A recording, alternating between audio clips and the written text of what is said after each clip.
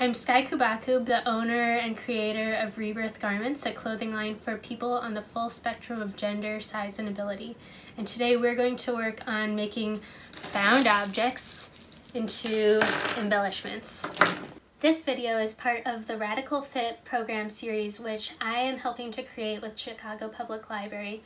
It is an 8-month-long fashion program that embraces craft, DIY, making, all while providing a safe space for teens to discuss gender equity, being non-binary, being queer, being trans, and to dream and create through personal expression of style. When I was 13 in 7th grade, my mom and I worked on embellishing this thrift store skirt with pop tops.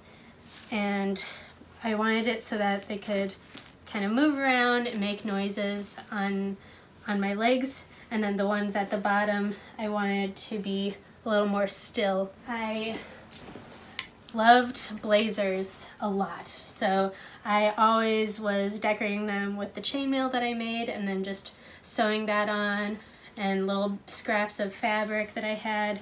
But I loved putting toys onto all of my clothing. I thought that it was gonna be very difficult, like there had to be some sort of secret to how to sew anything. I didn't know how simple it could be.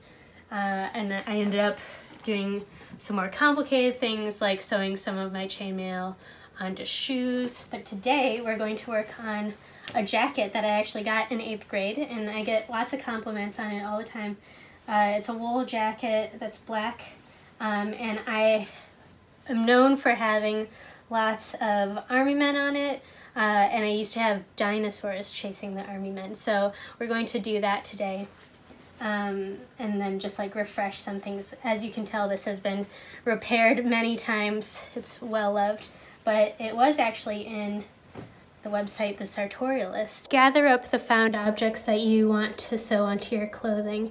I have this wooden cabinet with lots of little drawers that is where I store all of the things that I want to sew onto my clothing generally.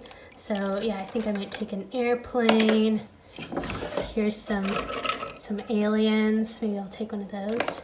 These are all actually from Uncle Fun's, which is an awesome shop that I grew up getting all of my art supplies from. It's just a shop full of knickknacks and stuff. It was definitely an amazing part of Chicago, but it's closed now. But if you go to Baltimore, there's the American Visionary Museum, and they have a version of Uncle Fun's there by the same guy, Uncle Fun. Besides sewing on small plastic toys to my garments, I also liked to collect different kinds of metal bits. So here I have washers that I collected from under the L tracks, and even though this is a piece where everything was just wired together, you can also sew them onto your clothing. Although I would not recommend sewing it onto light colored clothing because the rust might dye your clothing. Anything that is small and very easy to collect is really fun to decorate clothing with. So a favorite of many is pop tops. We have some found objects like pop tops. I have some washers, and I have dinosaurs. So yeah, we'll definitely be working on the dinosaurs. But you can also, well, you need to wear a ventilator if you do this, but I was really into melting plastic army men to look like they were kissing each other. For this project, you're going to need your found objects. You're going to need an embroidery needle. My favorite ones are the gold needles from Joann's that are a little bit more dull, because I like to do wild things and I don't like to stab my fingers. You'll need some embroidery floss, but it can be any color. It can either blend in or stand out. You're gonna start off by threading your needle and cutting out a piece of this embroidery floss. Take a little bit less than 2 arm lengths of embroidery floss and cut it.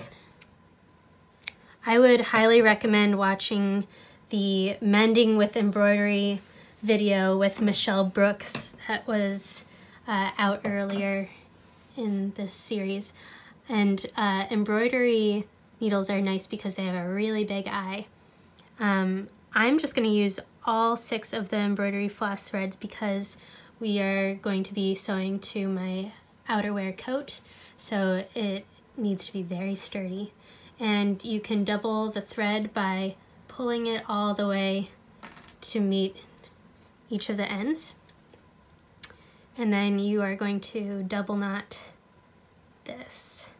So this is much thicker than I would probably do on for other things, but if you're going to be sewing some pretty big found objects onto some sturdy clothing, especially winter wear, then you want it to be thick. In order to split the embroidery floss, you can always pull it apart. There's 6 threads. You can take 2, you can take 3. I think I'm going to split it in half, and you just pull it and it will unravel it.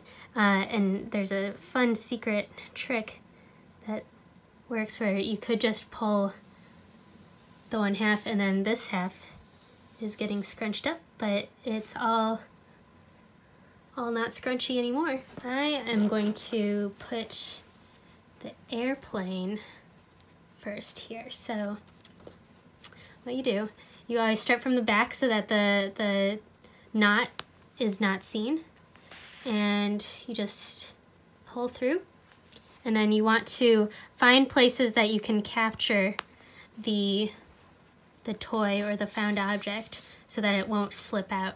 So this is a good point because it's like very thin and then it flares out with the tail, and so that'll be really strong. I am going to do a little crisscross here in the center to make it very strong and not come off. So you can see how it looks in the back, and I'm going to go from the back and finish. Now that I have my airplane secured with this crisscross, I'm going to turn it to the back and we're going to tie a knot. And instead of trying to tie a knot here and then trying to get it close to the edge or close to the back, it's much easier to just capture one of the threads, and you're then going to go through it, and so now you have it twisted around that, and that's not a knot currently, so you need to go through it again and then go through and make that into a knot. And I would double knot it or triple knot it, so go through again and then go through the hole to make a knot. And now you can just cut it off, and we have a cute airplane on the lapel. Again, we're going to start from behind, and I just hold onto my little dinosaur kind of in place and feel around in the back. And I'm gonna go first attaching his neck. So I just poke it through, and then I'm going to capture this little dinosaur's neck. I am also going to catch the dinosaur around its arm because I remember from experience that the arms like to kind of get caught on things. And I tend to like to have each one sewn separately so that they, because if you go on and sew the next one, there'll be this longer string and sometimes it can get pulled and then it gets weird. So I'll sew on some other dinosaurs and show you all when it's done.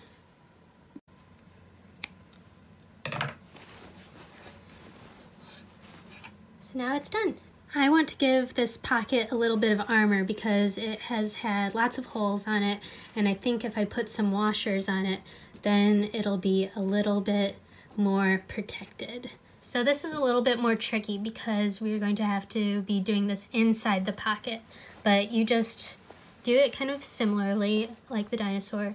You hold the washer where you want it to end up being, and you go inside the pocket and you're just gonna poke up through. Since I just put the needle through right there, I'm not gonna poke it out through here or here or somewhere really far away. I'm going to poke it up through somewhere pretty close by so that the back doesn't look so wild. If you want it to have like a super contrasting color, and you could even do some like knotting or like weaving, and then when you want to knot it, so I just really force it so that I can see the back. Here's how my project turned out. I have my dinosaur chasing army men over here. I have my plane on my lapel, and I have my armored washer pocket. Books that I was looking at when I was really getting into found object embellishment were the fruits and fresh fruits books. They weren't necessarily showing me a lot of found object embellishment, but I did really like all of the colors and textures and layering that the people in this were wearing. And this is all Japanese street fashion.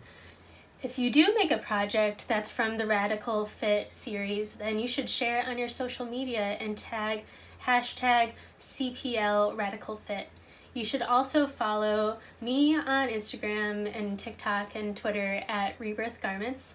And you can also follow YOUmedia Chicago on Instagram, YouTube, and they also have Facebook and Twitter.